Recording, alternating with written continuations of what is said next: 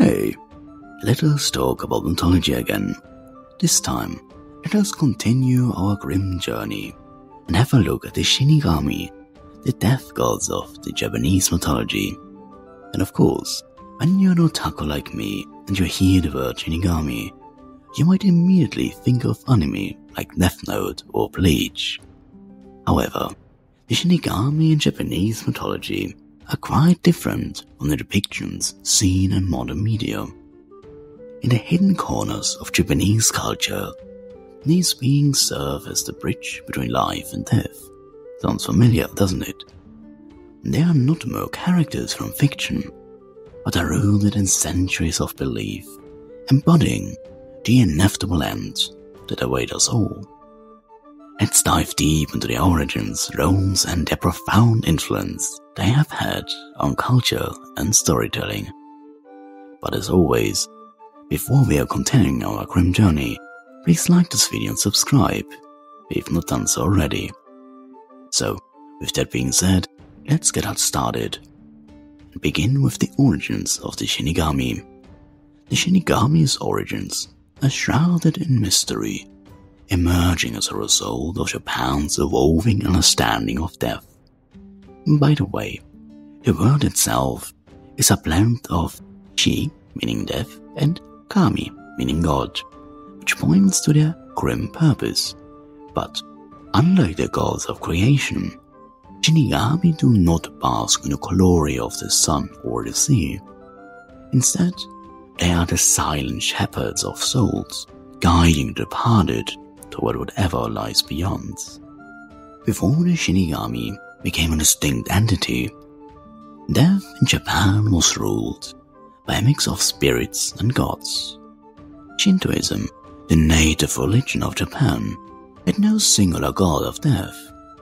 However, the arrival of Buddhism introduced more structured concepts about the afterlife, complete with deities overseeing death and of course reincarnation. And as Japan opened its doors to the West, the ideas about death evolved even further. The Western Grim Reaper blended with Japan's native beliefs, leading to the birth of the Shinigami as we know them today. But Shinigami are not just bringers of death.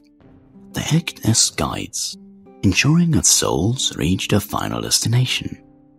And the further we go with our grim journey, you will see that will become a common trait across many different cultures and beliefs.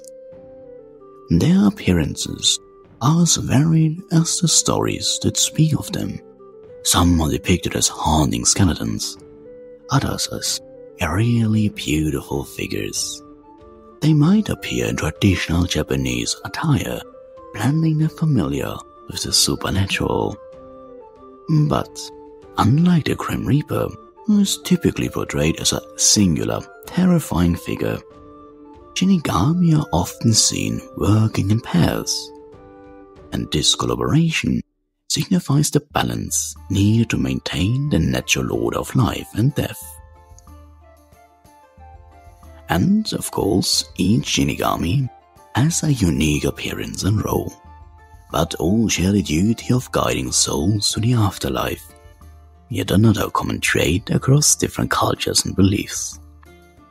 Now, Shinigami exist beyond the concepts of good and evil. They are impartial beings who follow the laws of life and death, and their interactions with humans are significant, often occurring during pivotal moments. But, unlike malevolent spirits, they do not seek to harm, nor do they act as protectors either. Their sole responsibility is to maintain balance. By the way, Shinigami challenge humans in ways that test their morality or determination. These moments highlight the choices we make in life, and how death is always in the shadows, watching closely. As neutral forces, their interactions are not driven by personal desire, but by an unwavering commitment to their duty. Of course, Shinigami possess various mystical abilities that allow them to fulfill their solemn duties. Their powers include seeing the remaining lifespan of individuals, influencing events from the shadows, and traveling between the world of the living and the dead. However, despite their abilities, they are not omnipotent. They cannot change a person's fate or extend their life beyond its natural end. Yet another common trait. One of their most intriguing abilities is the power to see when a person is destined to die. This ability helps guide them in their role as custodians of souls.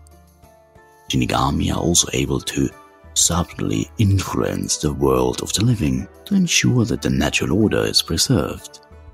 But, of course, this influence must always respect the balance of destiny and free will. And Shinigami are diverse, so they're reflecting many facets of death itself, so they come of course in different types.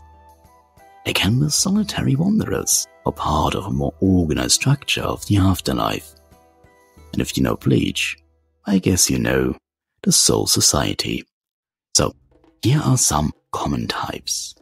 First we have the typical Grim Reaper, influenced by Western imagery. Some Shinigami take on the role of the Grim Reaper, cloaked and carrying a scythe. They are the personification of death, solemn and unwavering on their duties. Simple enough. Up next we have Tricksters. Yeah, not all Shinigami are serious. Some enjoy playing a little trick on human, misleading them or testing their virtues. But these playful spirits can be both mischievous and dangerous, and sometimes even leading individuals to untimely ends. That is a problem. Up next, we have the ruling deities. Certain Shinigami hold authority over the dead and the afterlife. And these powerful beings decide the fates of souls, balancing justice and mercy in their decisions. And lastly, we have something more unique, human-born Shinigami. Some Shinigami are actually human souls that, through karmic punishment, are transformed into death gods. These spirits often have unfinished business and serve a darker purpose. And if you remember, in one of the previous videos, I talked briefly about Mengpo, a woman, who was supposed to reincarnate but couldn't due to the loss of her husband. So something has held her back. Similar with the human-born Shinigami, even though with the human-born Shinigami, here it is more a punishment. Now, there is one famous story involving a Shinigami and a man on the brink of despair. After losing everything, he meets a Shinigami who tells him his time has not yet come.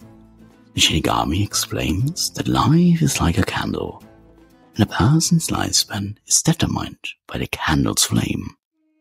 The man, fascinated by this revelation, begins using his knowledge to heal others, manipulating the presence of the Shinigami to prolong life. And who knows the Greek story about Sisyphus knows something like that never ends good. So, the greed took over and the man tries to trick the Shinigami.